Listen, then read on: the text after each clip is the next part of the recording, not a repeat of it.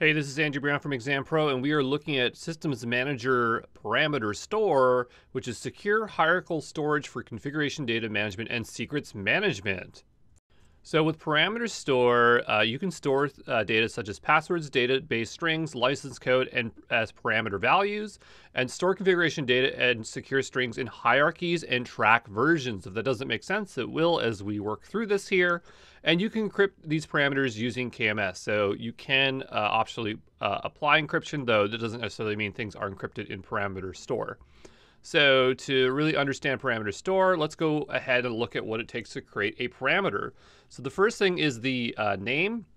And this is the way you group parameters together based on a naming convention. So by using the forward slashes, you're creating hierarchies. And this allows you to fetch parameters at different levels. So if I created a bunch of parameters under the /prod, then when I use the API to do ExamPro application /prod, it'll give me all those parameters. So it's an interesting way to organize your parameters into groups.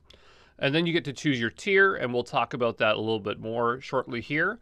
And then you choose the type. So you can have a string, that's just a string. You can have a string that is, or string list, which is a comma separated string. You can encrypt your string using KMS, and then you just provide the value. So talking about those tiers, there are two tiers. We have standard and advanced. So generally you're using the standard one, and this is scope based on region. So if you never exceed 10,000 parameters, this parameter store is going to be free. But once you go over 10,000, you're now using advanced parameters. Or if you need to use a parameter that has a value higher than 4 kilobytes, you're going to have to use advanced parameter. And if you want to apply parameter policies, you're going to have to use an advanced parameter.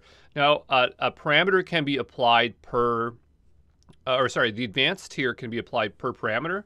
So you can mix and match these two here.